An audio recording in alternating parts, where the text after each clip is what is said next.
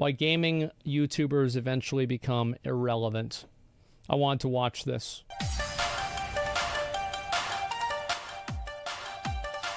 Damn. Wait, what did this go from? 5 million to 7,000? Holy shit, that sucks. Oh.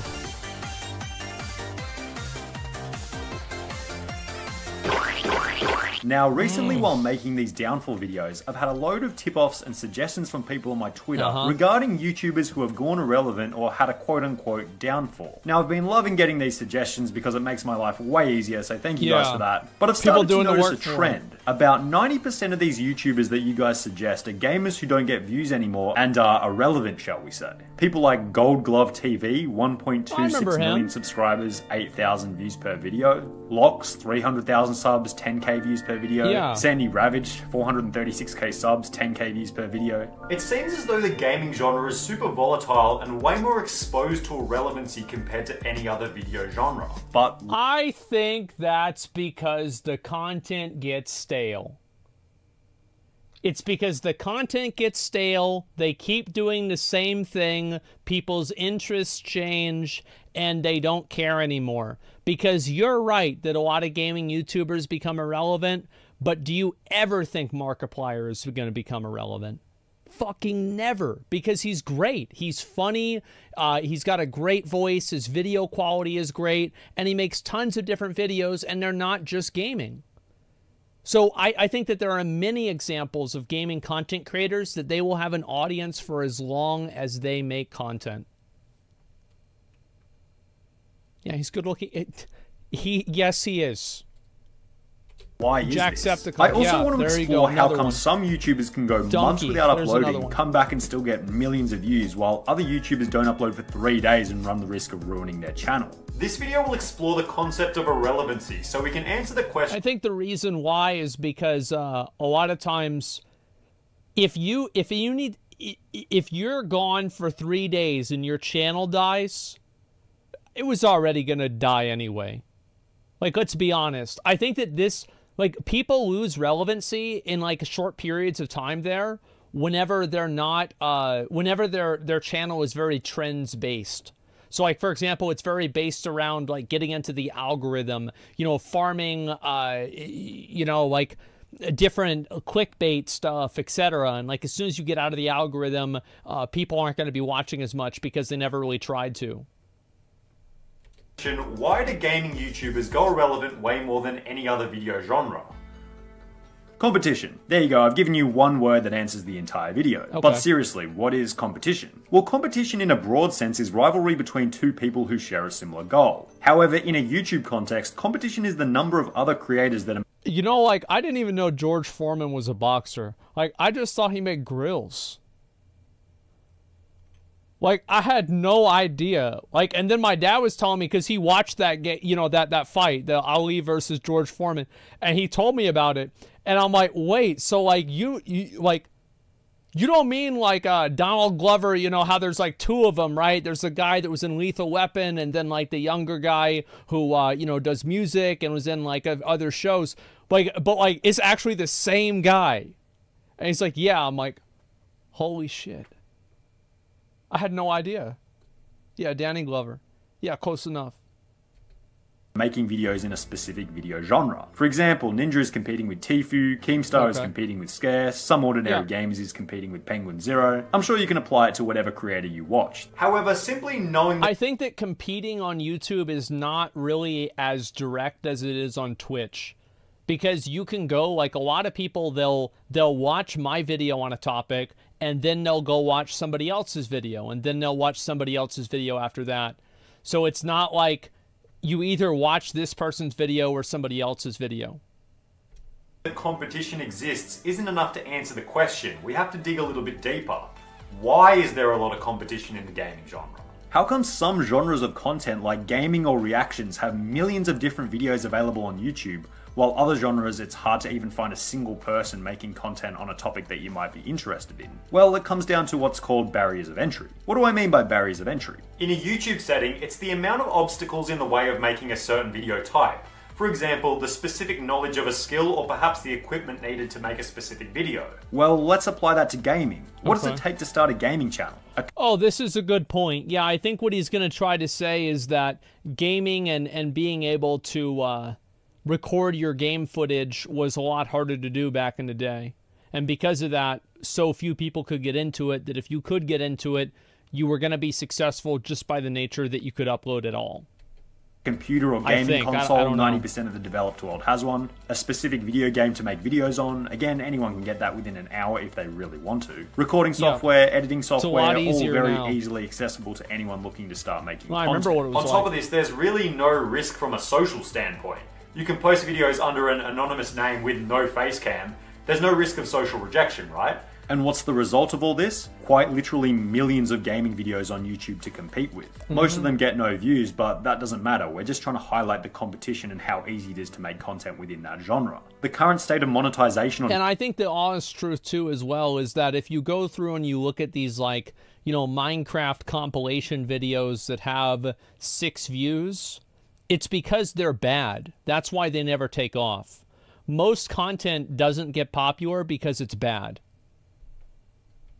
YouTube also likely has a huge role in the desire to be a gaming content creator. With so many different video styles becoming demonetized, there's far more incentive to go with a safer genre like gaming. On top of this, the gaming genre in itself already offers loads of incentives that you might have over other video types. Sponsorships seem to be way more prevalent than other video genres, and also you can stream on Twitch if your YouTube channel becomes big enough, an incentive that's not offered by other genres. It's not necessarily true. Not anymore. This video is a little bit older, so yeah. Another aspect that adds to the level of competition is the fact that it's really difficult to differentiate yourself from other gaming YouTubers. Suppose that you're all playing the same game. Where's the point of differentiation besides the level of skill? I think that, like, really, if that's a problem for you, then you're either playing the wrong game or you shouldn't be making videos. I never had a problem, like, finding a differentiation between what's the difference between watching my WoW streams and watching somebody else's, or what's the difference between watching my Dark Souls streams and watching somebody else's. I think if you can't answer that question, stop uploading videos. Completely stop doing it and figure out what the answer to that question is, and then keep uploading after you figure it out. Well, we'll talk about that in a little bit, but on the surface, from a visual point of view, maybe a slightly different overlay, slightly different editing, slightly different webcam, but overall, differentiating yourself from the crowd in a way unrelated to gaming skill can be difficult. We can use a comparison example like Tfue and Ninja. If you put their streams or videos side by side, they really aren't that different. But the thing is, you can compare these two high-level streamers to any other lower-level streamer or YouTuber, and it'll be a pretty similar comparison from a visual standpoint. Well, like, if you look at this guy, for example, like, you know, I don't know about this, but it looks like he's on his phone.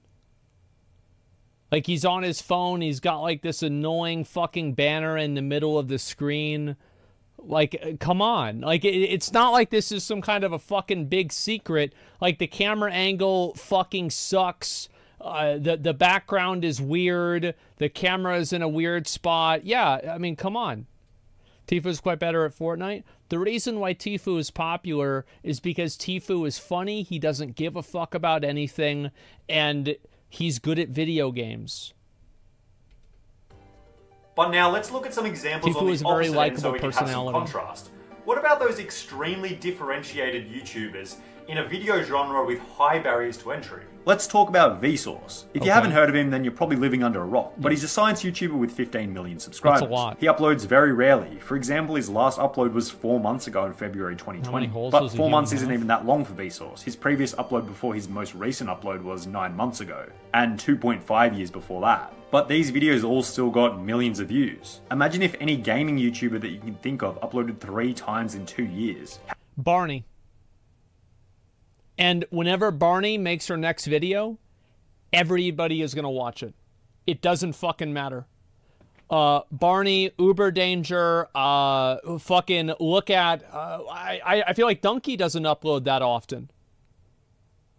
Yeah, Donkey doesn't do it that often. Who else? Seth doesn't upload... Pint? Yeah, it doesn't matter. The reason why it doesn't matter that they take a long period off of making videos is because they're entertaining, they're funny, and the videos stand on their own. A lot of times, like watching Ninja play Valorant for the 35th game today is not as exciting as watching Barney get Scarab Lord. Like, there you go. What are we even talking about? Of course. Yeah, internet historian. There you go. Mad Season. There's another one. Yeah, it does not fucking matter, man. How dead would their channel be? Pretty dead if you ask me. So then let's ask the question, what makes Vsauce extremely resistant to irrelevancy? It's not just that— Number one, videos are great fucking clickbait. Actually, you know what? Let me just let him fucking talk about it. Vsauce makes good content because there are loads of creators who make great content and still end up going irrelevant. It's that Vsauce has a skill that no one else on YouTube can replicate. Particularly his knowledge and interest in science to a level where no one else can compete with him. There's very few people that have the knowledge that Vsauce has, and of those who do have that same level of knowledge, how many of them have the ability to create engaging, well-edited videos like Vsauce? He's so far ahead of the pack with his skill set that no one else has any hope of catching up. Another example is someone like Brody TV. His skill is that he has the ability to go out and embarrass himself in public and look hilarious while doing it. It's something that no one else is willing to replicate because it can be embarrassing and awkward to film. You need a cameraman who's willing to follow you around for a day. It's not easy. It's a difficult type of content to produce. It has high barriers to entry. But difficult can be a good thing because the resistance to irrelevancy is much higher, considering there's minimal competition and very few alternatives to watch if you want that type of content. Final example. Yeah, some people like that kind of stuff. Absolutely. And other people, young people, are always relevant. I don't know about that. It depends, being cringy. Yeah, I thought that was kind of weird, but like the other ones were kind of funny, and it just really kind of depends on what it is.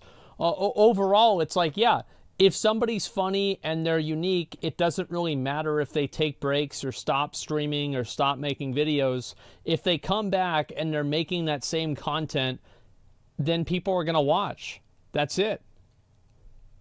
Example, Casey Neistat. What does he have in his videos that no one else can replicate? Well, he has a lifestyle that very few can replicate. He has a non-douchey influencer personality despite all of his success. Another thing that not many people can replicate. And on top of this, he has filmmaking skills beyond this world that no one can even get close to replicating. He has so many skills that make him indispensable on the platform. And the result is that he can make YouTube videos that no one else will ever be able to replicate on the— This is also like a very true thing that a lot of people try to kind of like skip this step whenever they make content, is that if you don't have a skill or you don't know something that a lot of other people don't know, why would anybody watch you? Like, you either have to be really entertaining or you have to be like really good at something. And like, this is even true with like some of the like hot tub streamers and stuff. Some of these girls take like tons of time off of doing this, and they come back and they have just as many viewers, if not more. And you know why? It's because they're really hot. That's why. It's that simple. And it doesn't matter if they take a break, because whenever they come back, they're still hot. And so people are going to keep watching. Same level. He's only uploaded 5 times in the last 4 months. The views might not be as strong as they were previously, but they're still pretty decent. If you were to upload 5 times in 4 months on a gaming channel, it's pretty likely that your YouTube career would be pretty much fried. So, avoiding irrelevancy appears to be— And I think that one commonality, whenever we were talking about all of the people that were not part of that, like Barney, Uber Danger, like Pints, etc., is that all of those people are personalities first. Like, they're a personality and they're funny and they're interesting, and that's why people come back and watch them again. Seth, Maxor, yeah, exactly.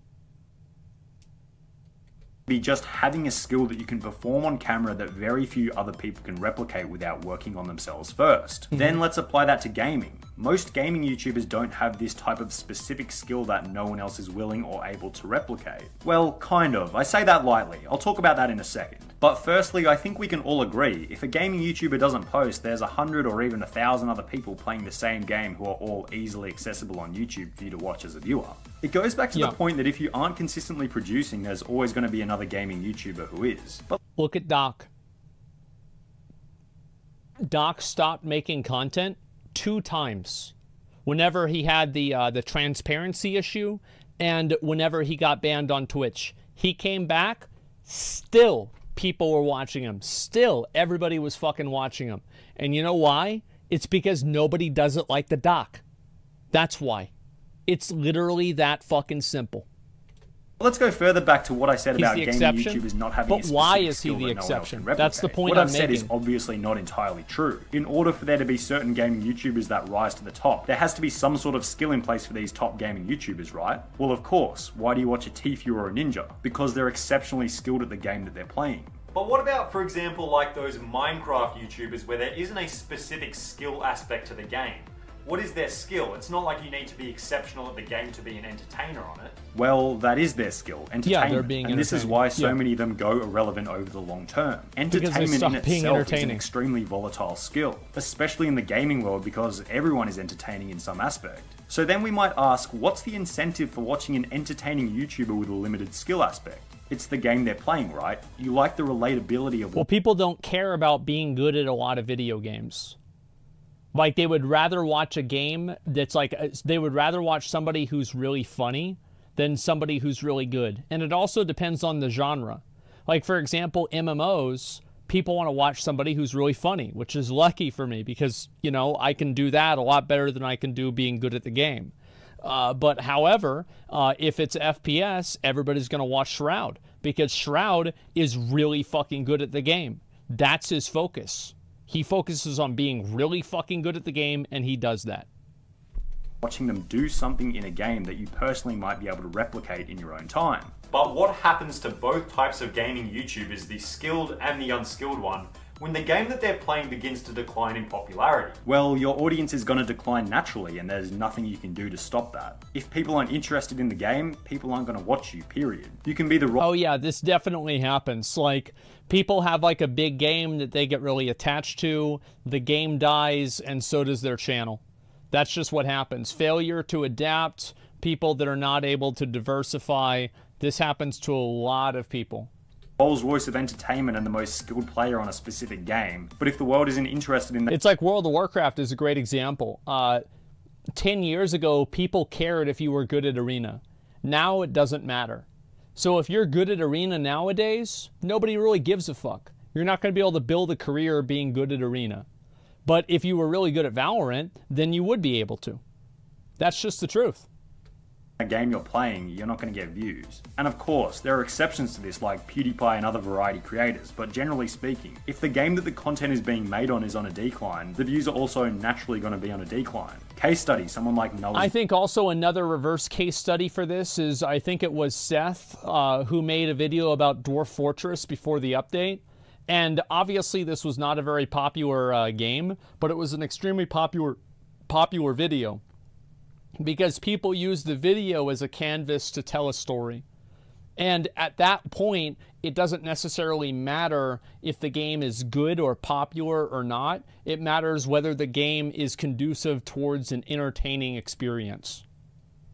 Noah. Following Fortnite's decline in popularity, his views have naturally dwindled. He was uploading quite literally daily, very high quality content, but given the decline in the game he was making content on, the growth just wasn't there. So when the game that the specific YouTuber is known for begins to decline in popularity, what happens to those gaming YouTubers who specifically have that gaming skill on a particular game? I've seen that a lot with WoW, is that like especially recently, there's a lot of like WoW content creators and their views are just so low. It's so bad. I feel bad for them.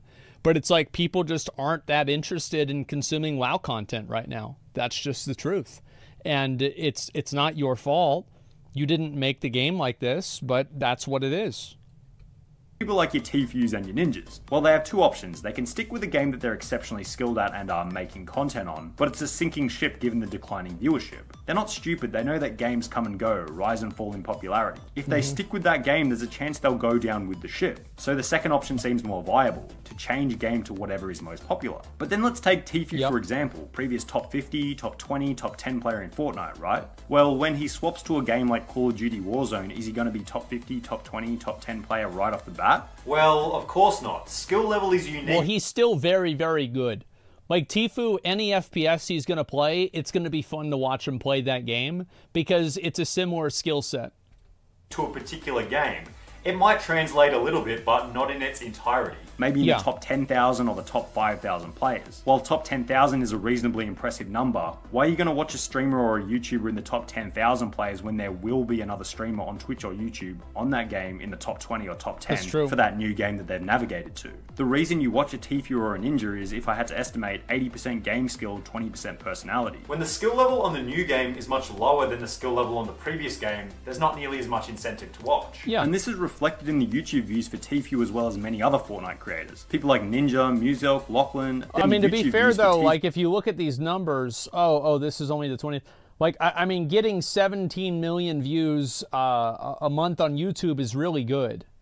As well as many other Fortnite creators. People like Ninja, Muselk, Lachlan, they're obviously not irrelevant or even close to it, but you can see how their view charts pretty much perfectly correlate with the popularity of the game. And this is kind of what we've seen with most of the big Call of Duty YouTubers from back in the day. As their main game that they're linked to declines in popularity, they just kind of go down with it. And the only ones who stay relevant are the ones who either move to new ventures or develop a bit more of a personality and become a variety streamer. But generally speaking, think about Whiteboy 7th Street, X-Jaws. At the time, they were the kings of the world because their skill was relevant. But looking back, you can see how disposable they are considering that their only developed skill within their videos is their ability to play Call of Duty Modern Warfare 2. And now that that game has a minimal audience, they have to resort to other shit that everyone else can replicate. Football card opening, how to smell flowers, just general clickbait BS. Anything to get a few more views before the channel disintegrates into nothing. There's no effort, there's no passion, there's no nuance. There's nothing that is being done in these videos that can't be replicated by anyone else on this platform. And the ultimate... I think also what happens with a lot of these people is that they get to a point where they've been successful for long enough that they have enough money that they're financially stable, and then they relax and they don't try as hard. And guess what happens whenever you relax and you don't try as hard? Well, the videos aren't as good as not as many people are going to watch them. So like I see this all the time. It's like people fall off. Well, they didn't fall off, they got off. Result, a dead channel.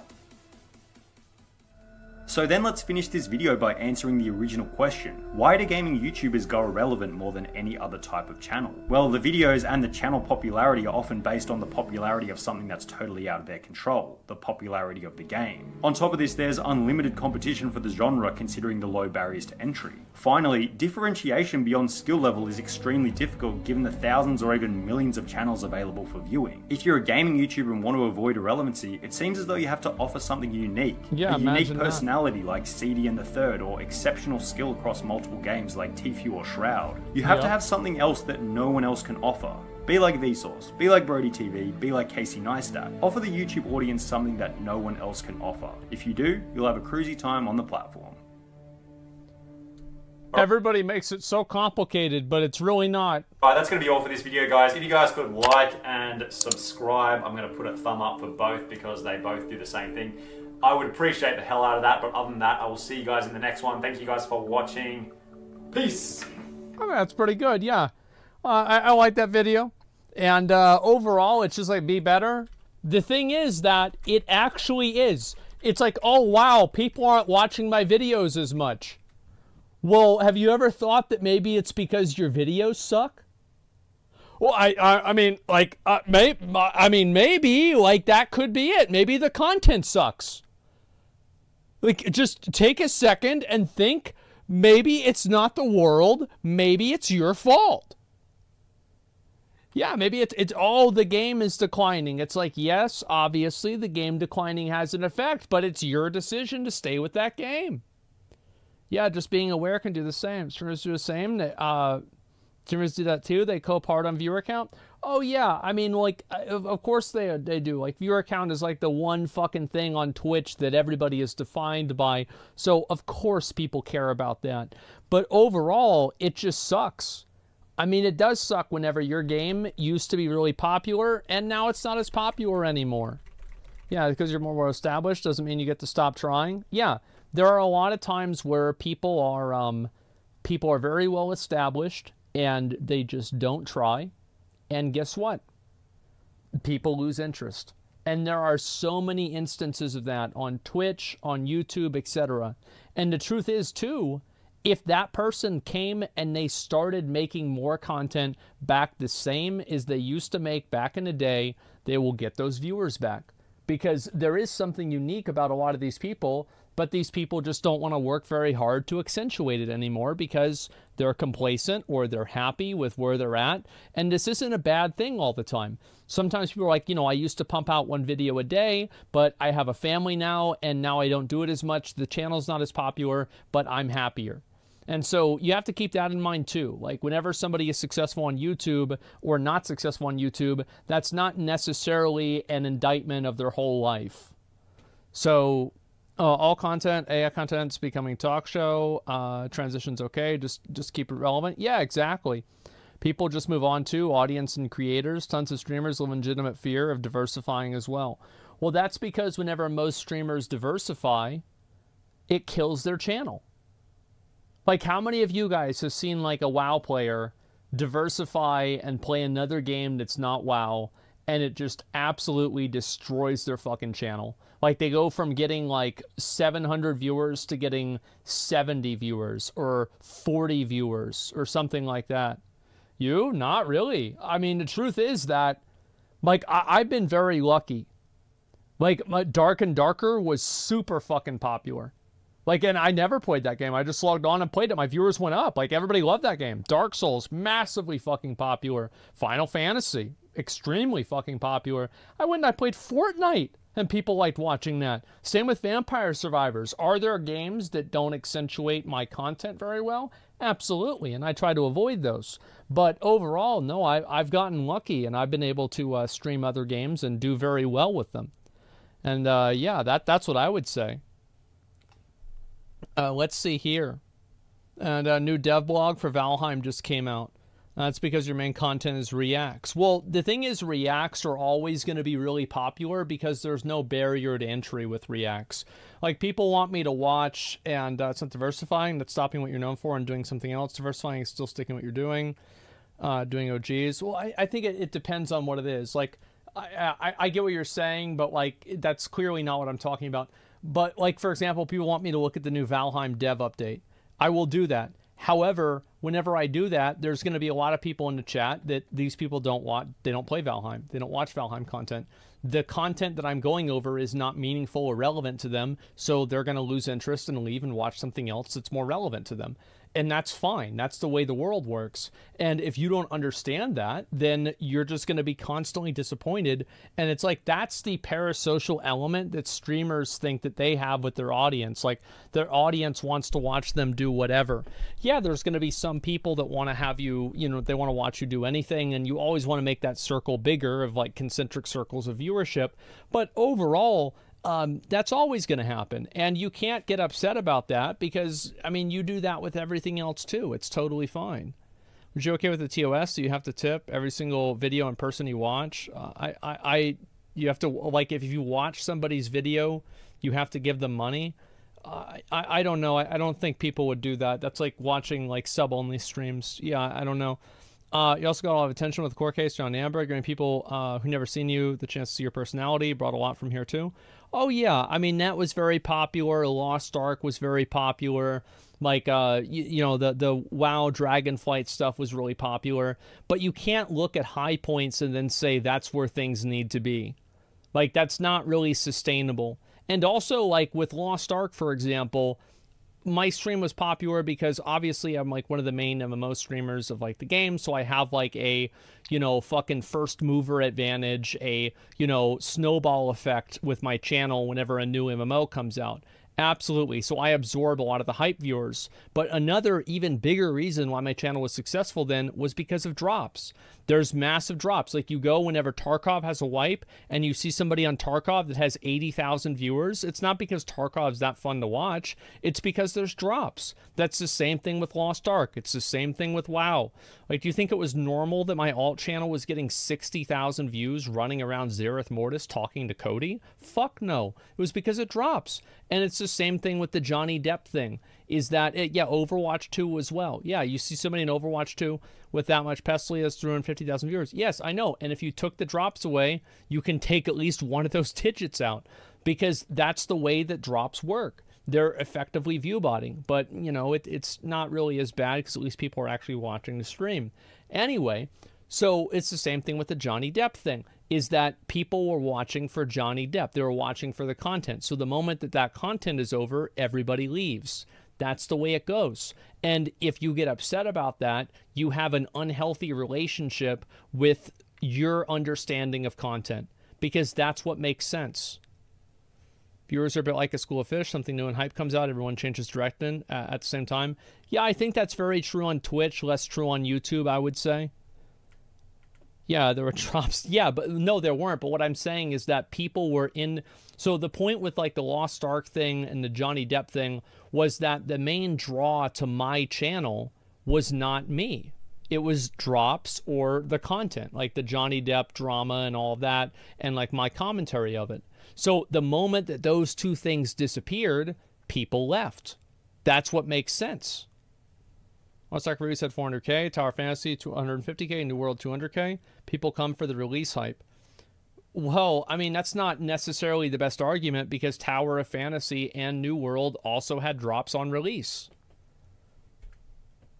You see what I'm saying? And like the goal to have is to farm those different trends and then hope that you have some residual viewers from each of those trends to build up into a larger overall snowball. So next time something like that happens, next time a big game comes out, more people are going to be willing to come and watch you play it whenever it gets released. That's it. Then Lost Ark wouldn't work for 90% of people on release. Yeah. There's nothing you can benefit from not following the meta on Twitch, though. If you stay in your own category, when people leave for something, you can get those viewers not interested in new shit. Yeah, that's true. Sometimes it's not in others. I think it's very specific, and it depends on like kind of like, usually I think following trends is probably the best idea, but don't force yourself to follow trends. Does that make sense?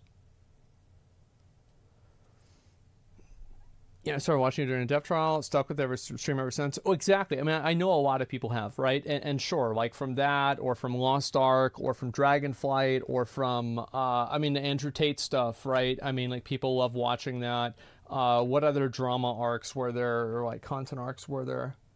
I don't know, like Diablo Immortal, right? Like, people discovered my content from Final Fantasy, and like, you just in general build, you know, build up that number. It's more doable to switch games and change content since you always still have some viewers left. I don't think that's really true. I think that it's very important on Twitch for people to not make it look like their channel is dying, because Twitch is very much a hype platform. And if there's the implication or the understanding that a channel is boring now or a channel is dying, people will stop watching it because it's dying. And they will perceive the content as being worse because they see the number being lower. That's just what happens. I've seen this happen for years. People are just like super, like herd animal behavior on Twitch. It's massive. How very stressful for a streamer? It's massively stressful, but that's just how it is. Like, you can talk about how bad it is and how it's stressful and how much it upsets you, but it doesn't fucking matter because it's never going to change. Like, that's just, like, it is what it is. Like, you can get mad. Oh, it shouldn't be like this. I don't like this. Like, who gives a fuck what you like? That's how it is. That's life. Stop crying, pussy. Holy shit. Let's see here. Just don't suck. Your takes are fucking ridiculous. Have a true opinion. Oh wait, am I wrong? I don't know. I feel like what I'm saying is very true. Yeah, is playing games to an audience is stressful? It is. It absolutely is stressful. I think that whenever you have a large audience of people, and it's like another thing is that people try to figure out ways to agitate or make the streamer mad, and like constantly trying to like focus on a game when you have people that are trying to get under your skin or trying to piss you off or get your attention or annoy you or something like this, like trolling you in one way or another. Then it can be extremely stressful. SQC said it best. As long as you have the juice, people are going to watch. Exactly, yeah. People are going to watch if you are entertaining and you're funny and you have good content. If you aren't, then they're going to leave. It's that simple. I don't know. I feel like a broken record, but what was the downside whenever you were doing 8 hours of React? Well, the thing is that whenever I'm doing React content, for example, there are people that like seeing gaming content. I think that, for example, React content is like steak, gaming content is like cookies. I don't know, like each different game is a different type of food. People don't want to eat the same food every day, even if it's steak. A lot of people don't eat steak every single day. There are some people that do, but many people don't. So what happens is you have to just people like a variety of things. Like, that's why I try to switch things up and change them around. You lucky you didn't get an audience that are constantly trying to troll you, at least compared to other streamers? Oh, I've had that happen. And the way that I deal with that... So, the way that you deal with people that are, like, trying to harass you or make you mad is you just ban them and you ban people that enable them. That's it. And if you do that for a while, it goes away. It's that simple.